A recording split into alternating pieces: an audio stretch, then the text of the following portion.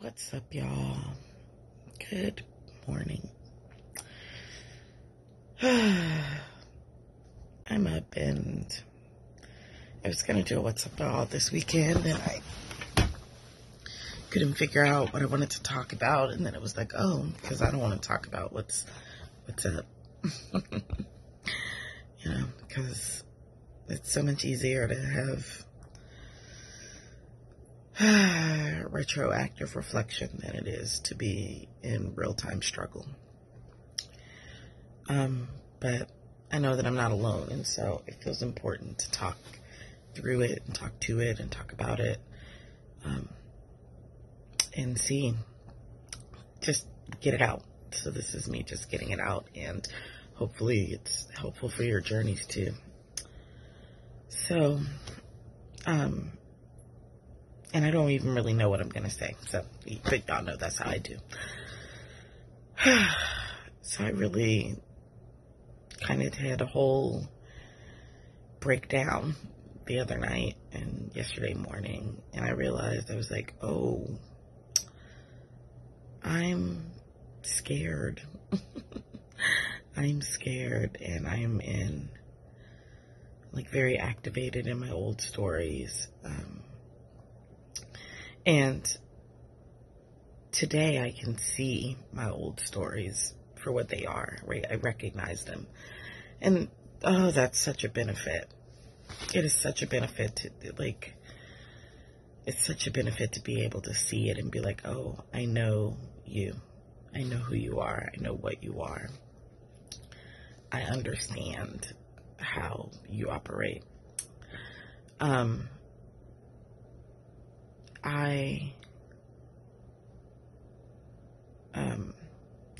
So, as you all know, I'm back in the States, and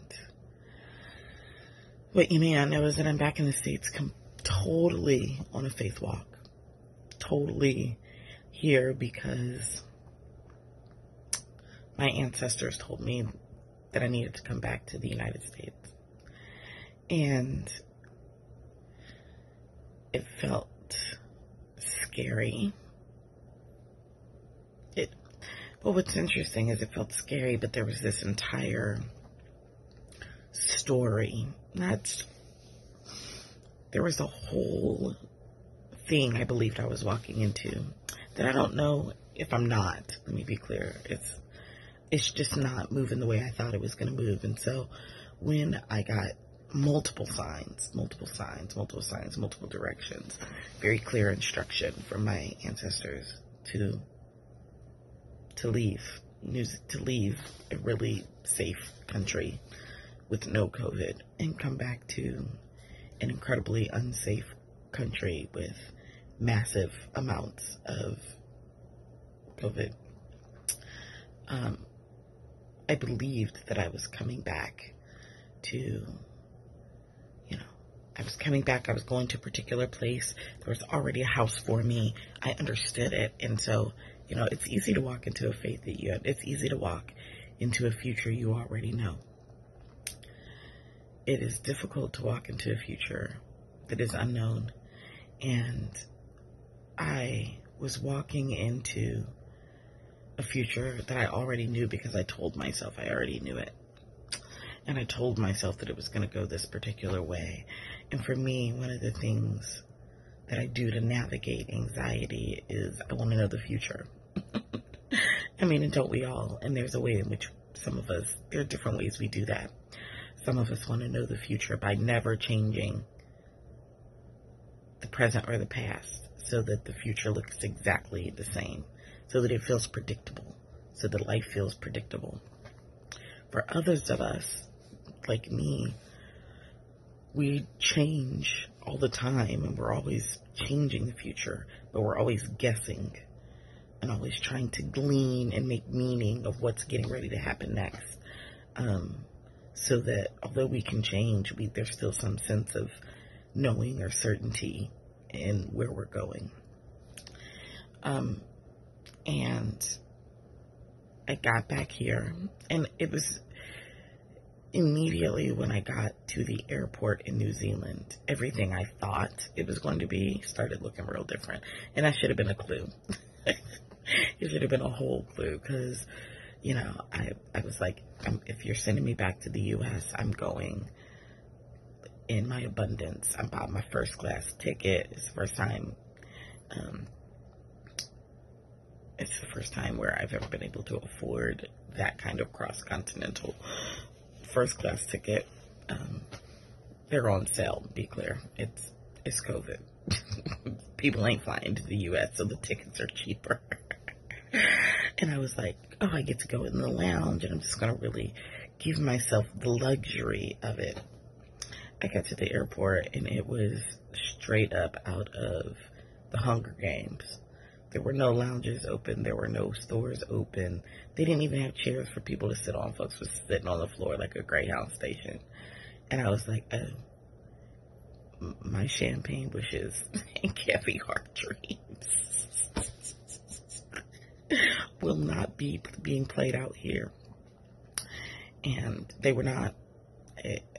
It was like, you know, my flight was nice, but everything surrounding it was a hot mess. And, you know, I got here and I had this incredibly serendipitous experience where I thought I was going, and it was beautiful, and I had this big vision. And then, long story short, none of the shit I thought was going to happen happened. None of it. Other than I got back to America, and it was a hot, steaming pile of shitty mess. And that was the only piece that was accurate. And I went and stayed with a friend, and basically was just like, what the fuck is happening to my life? What have I done? Why am I here? What am I supposed to do? Where am I going to live? What, like, how will I be safe? You know, every question about security and home was activated. Every question about, like, did you send me back here to be in the middle of this horrible violence? There were gunshots, because cities in America. And so, yeah, I just cried and cried and cried, and was like, this is fucking terrifying. And here's the deal. I don't have any answers.